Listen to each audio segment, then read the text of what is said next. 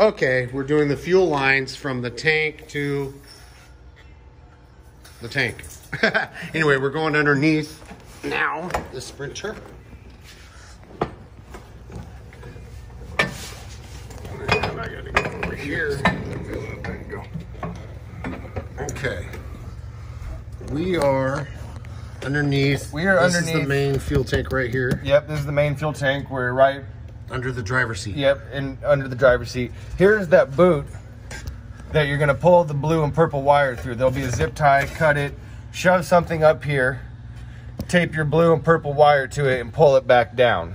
Okay, so there's a rubber boot underneath the driver's seat. It's got a zip tie on it. You cut the zip tie and get access to the hole that goes through the floorboard. You can use a metal coat hanger. You can use an actual wire puller, whatever the case may be. You need to stick something up here that you can tape your blue and purple wire to and pull it back down. So don't try to push down, try to pull down. As you can see, well, that's me adding wires to it, but there they are, blue and purple wire. So you're pulling through the blue and purple wire. Okay, now back to the fuel tank. Like I said, this unit has factory Webasto diesel heater. All right, here is the tank tap. Can you see it? Here. Right here. And you're gonna disconnect it. And both hands. Two little push button tabs. There you go. It's got two tabs on it. So as you can see, now you got this little nipple coming out of the tank. This is the tank tap. This is the fitting for the S-bar. We're gonna take our T, we're gonna stick it in between there. So the smooth side goes in to the S-bar part.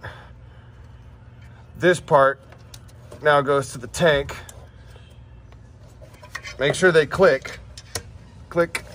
So the square side goes to the tank, and the round nipple goes to the line that goes to your heater.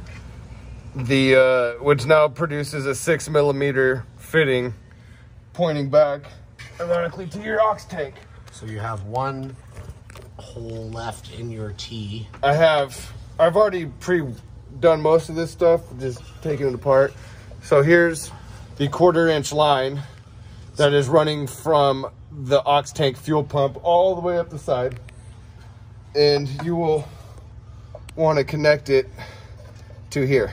Okay, so is the tank installed at this time? It's halfway installed. Okay, so the tank is partly put in, but you're running a fuel line from the tank to right now what you want to do is you just want to hook up your 1/4mm or your 1/4" line to this fitting and run it just towards the back, and we'll go over that later. Okay, so you're not fully installing the hose line.